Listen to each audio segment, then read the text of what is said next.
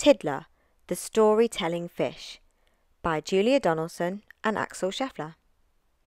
Once there was a fish, and his name was Tiddler. He wasn't much to look at with his plain grey scales, but Tiddler was a fish with a big imagination. He blew small bubbles, but he told tall tales.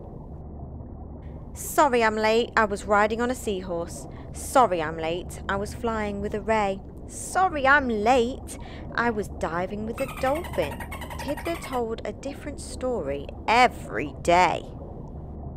At 9 o'clock on Monday, Miss Skate called the register. Little Johnny Dory? Yes, Miss Skate. Rabbitfish? Yes, miss.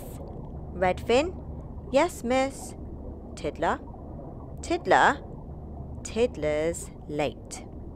Sorry I'm late, I was swimming round a shipwreck. I swam into a treasure chest and someone closed the lid. I bashed and I thrashed till a mermaid let me out again. Oh no she didn't. Oh yes she did. It's only a story, said Rabbitfish and Redfin. Just a silly story, said Dragonfish and Dab.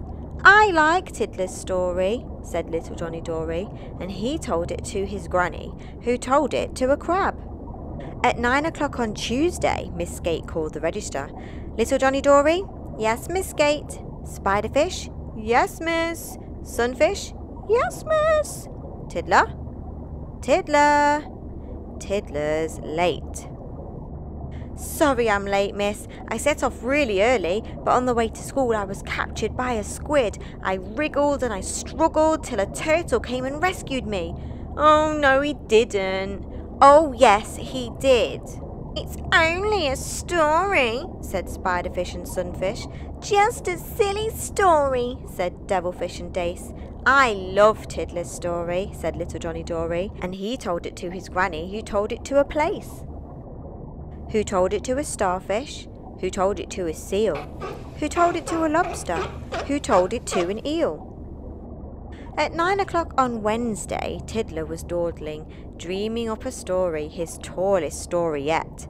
Lost inside his story, he didn't see the fishing boat, didn't hear the fisherman, and he didn't spot the net.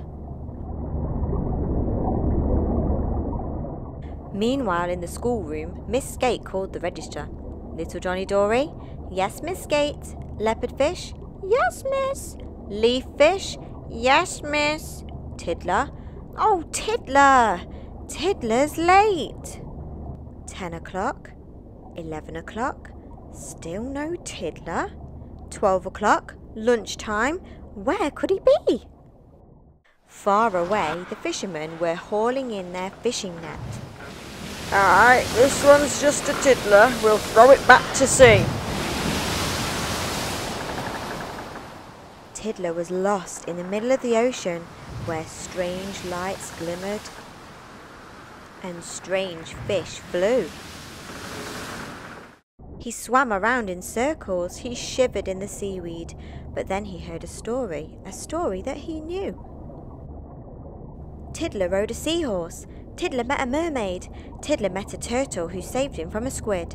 Tiddler found a shipwreck. Tiddler found a treasure chest. Oh no he didn't.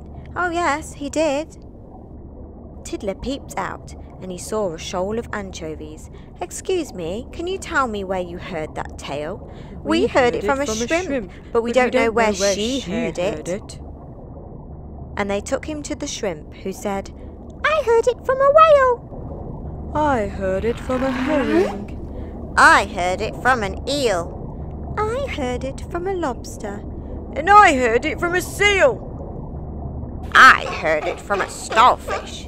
I heard it from a place. The place said, Just a minute, don't I recognise your face? I'm Tiddler, said Tiddler. I'm tracking down my story.